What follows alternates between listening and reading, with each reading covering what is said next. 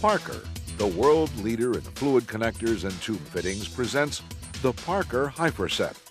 The name stands for Hydraulic Ferulok Ferrule Presetting Tool, a big name for a device that's so light and portable. Efficient and easy to use, your Hyferset is designed for steel, stainless steel, and Monel tube. It presets Ferulok fittings ranging from 1/4 inch through 2 inches, and EO and EO2 fittings ranging from 6 through 28 millimeters. And there's minimal setup required. This video guide takes you through the various preparation, operation, and maintenance steps, including assembly, tube end preparation, presetting EO and EO2 fittings, presetting Ferulok fittings, maintenance, and troubleshooting. Your Hyferset comes pre-assembled, so setup consists of connecting the machine to the hydraulic hose and pump. First, install the pipe thread adapter into the port on the rear of the Hyferset. Then install the swivel T onto the straight adapter. Now install the conversion adapter onto the pressure gauge. Then connect the conversion adapter to the swivel T fitting. Then connect the 3/8 inch NPT end of the hose to the hydraulic pump. Connect the swivel T adapter to the swivel T. Connect the swivel end of that hose to the swivel T adapter. Finally, pressurize the hydraulic power unit. Check for oil leaks. The next step is proper tube end preparation. Tube end preparation is one of the most important steps for ensuring an optimum leak-free seal for any brazed, flanged, flared, or preset connection. No matter what the tube material, there are 3 key preparation guidelines: cutting, deburring, cleaning. To assure the correct tube-to-fitting connection, you must cut your tube end squarely within 1 degree. Failure to do so causes tubes to rest improperly in a brazed sleeve and fitting body, and flanges or flares that aren't circular. Whether you're cutting a tube end for brazing, flanging, flaring, or presetting, always use a toothed blade saw like a hacksaw or low-speed circular saw. Other methods like tube cutters or abrasive saws can cause the tube end to harden, making it difficult to flare or preset the tube. After cutting the tube end, you must deburr the inside and outside diameters. This makes sure the tube fits properly and without imperfections that can cause leaks. Always use a Parker InX or Power Deburr tool. Finally, because cutting and deburring can both leave debris, always clean the tube end thoroughly with compressed air or a cloth. Debris can cause system contamination or become an imperfection in the flange or flare. Once you've properly cut, deburred, and cleaned the tube end, you're ready to begin further processing. Now we'll cover procedures for presetting EO and EO2 fittings. Proper part selection, installation, lubrication, and operation are all part of the procedure. Your first step is selecting the proper parts for the preset job, including the nut support and body die.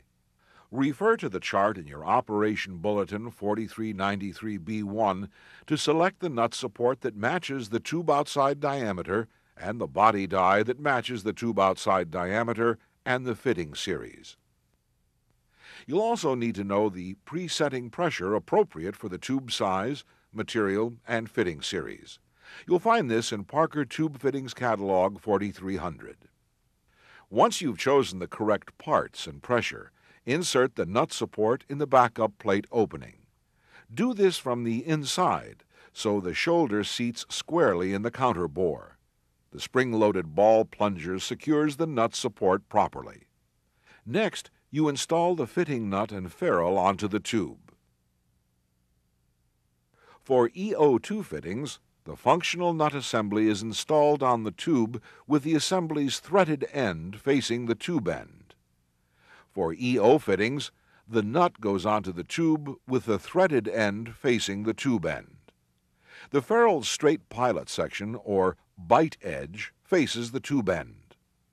For EO fittings, you also need to lubricate the outside surface of the ferrule with a high-pressure lubricant like STP. You'll also lubricate the inside surface of the body die. For both EO and EO2 fittings, installing the body die is next. Place the die over the tube end until the tube bottoms out in the die. Push the nut and ferrule, or the functional nut, toward the body die until the die enters the nut bore. Now place the die, ferrule, nut, and tube assembly into the Hyferset opening, with the tube resting in the slot of the nut support. Push the tube into the device until the die rests squarely against the ram. Now use the hydraulic pump to pressurize the ram. When the pressure gauge reading reaches the proper presetting pressure, stop the pump. Release the hydraulic pressure so the ram retracts. Finally, remove the tube and inspect the preset. For proper inspection procedures, refer to the EO and EO2 technical section of Catalog 4300. Now we'll cover the procedure for presetting Ferulok fittings. And similar to EO and EO2 presets, proper part selection, installation, lubrication, and operation are all part of the procedure. Again, you need to refer to the chart in Operation Bulletin 4393B1. For Ferulok presets, however, the nut support and body die both relate only to the tube outside diameter. Once you've chosen the correct parts, insert the nut support from inside the backup plate so the shoulder seats squarely in the counter bore. The spring-loaded ball plunger will secure the nut support. Next, place the fitting nut and ferrule onto the tube with the nut's threaded end and the ferrule's bite edge both facing the tube end. Then lubricate the outside surface of the ferrule with a high-pressure lubricant like STP. Also lubricate the inside surface of the body die. Install the body die over the tube end until the tube bottoms out in the die. Push the nut and ferrule toward the die until it enters the nut bore. Now place the whole assembly into the Hyferset opening, with the tube resting in the nut support slot.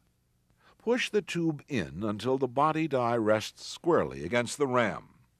Now use the hydraulic pump to pressurize the ram. When the gap between the end of the nut and body die is fully closed, the preset is complete. Stop the pump, then release the hydraulic pressure so the ram retracts. Finally, remove the tube and inspect the preset. For proper inspection procedures, refer to the Ferulok technical section of Catalog 4300.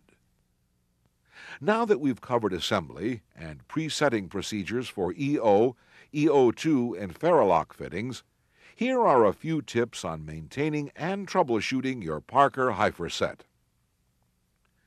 Keep all the Hyferset's moving parts free from dirt and grit. Handle all tooling carefully to avoid damaging the smooth surfaces. Nicks, burrs, dirt, or chips can mar the sealing surfaces of the connection and tube. And finally, make sure to lubricate properly when presetting EO or Ferulok fittings. Now, for a few general troubleshooting tips. If the cylinder won't extend, it may be due to the hydraulic fluid supply. Make sure the machine is properly connected to the hydraulic pump. Check the fitting and hose connections for leaks, and make sure the valve on the pump is set to the correct position. If the cylinder will not retract, the hydraulic supply may be energized. Release the hydraulic pressure from the pump. Or the wrong tooling may be installed, so check that the part numbers and installation procedure all match the size of the tube you're presetting. If during the preset procedure you're getting poor ferrule bite, you may have the incorrect presetting pressure. Verify that the pressure is correct for the tube diameter, wall thickness, and fitting type. You may not have enough lubrication when you preset EO and Ferulok fittings. Make sure you lubricate the outside diameter of the ferrule and the inside of the body die, and use a high-pressure lubricant like STP. Finally, you may have the wrong tooling installed. Check the chart to verify the proper parts and installation. Lightweight, portable, easy to operate. The perfect hydraulic tool for fast, accurate presets. If you have additional questions, please refer to your owner's manual. Thanks for watching this video.